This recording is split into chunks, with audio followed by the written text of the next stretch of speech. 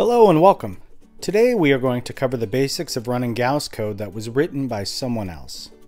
I think this is a great topic which will help quite a lot of you because it's really common for people to find some exciting and possibly very complicated GAUSS code on the internet and try to run it right away without learning even the basics of GAUSS. And I understand. People are busy and need to get things done quickly. And if that's you, you're in the right place. In this series, we will show the steps you need to get your GAUSS project up and running, as well as how to resolve the errors you are most likely to run into. In this first video, we will start with a simple project consisting of one code file and one data file located in our Downloads directory.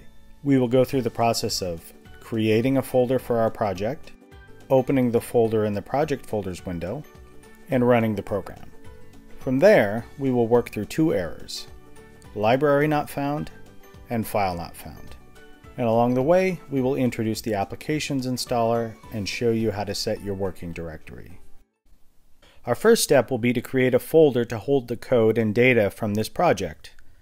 It is important to keep your folders and projects organized. What that means will depend on the complexity of the project. For this case, we will just make a single folder to hold both files.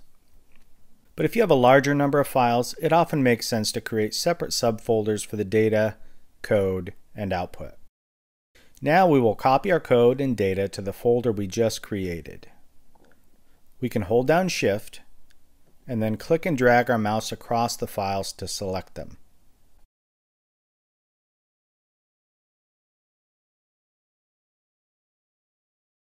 After navigating back to our Acme Sales folder, we right-click and paste the files. To start working with our code, we'll open the folder we just created in the GAUSS Project Folders window. Notice that we are on the GAUSS Edit page. We can do this by either selecting File, Open Project Folder, or right-clicking in the Project Folders window and selecting Add Folder. Next, we will browse and select the folder we just created. It is important to remember to select the folder, not the individual file. Now, after expanding the node, we can open our main code file by double-clicking it in the Project Folders window. It's now time to run the code. Click the downward pointing triangle just to the right of the Run button and select Current File. The error output window is displaying two different errors.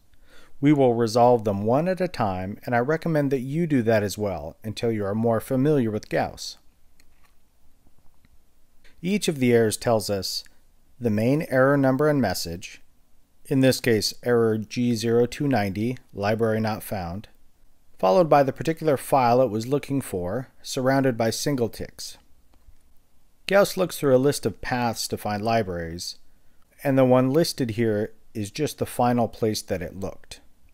So the path is not as important to us. The information we really need is the file name.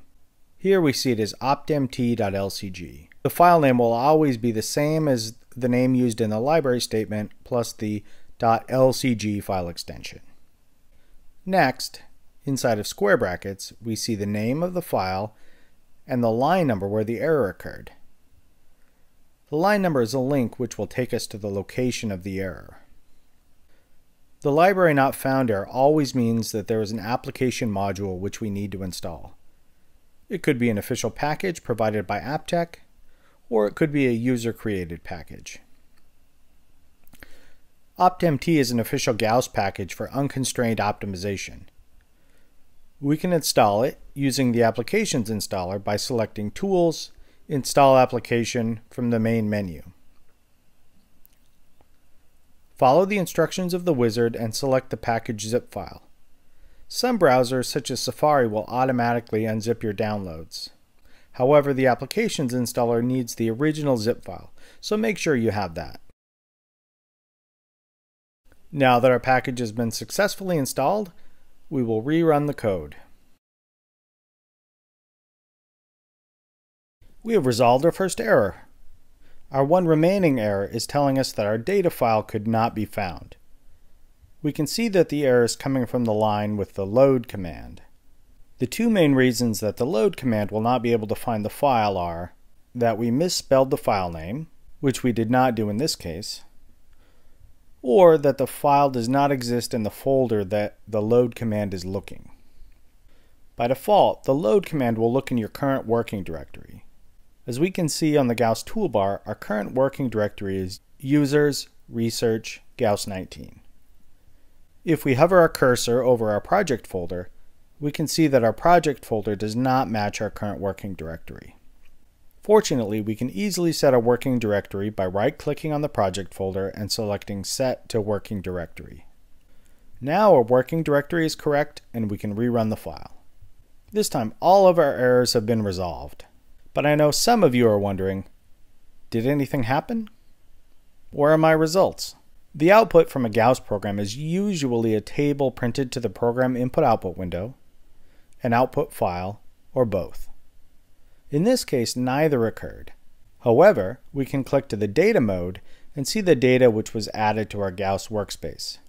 The Symbols window shows us the data in our GAUSS workspace. We can double-click to view the contents of any of these matrices.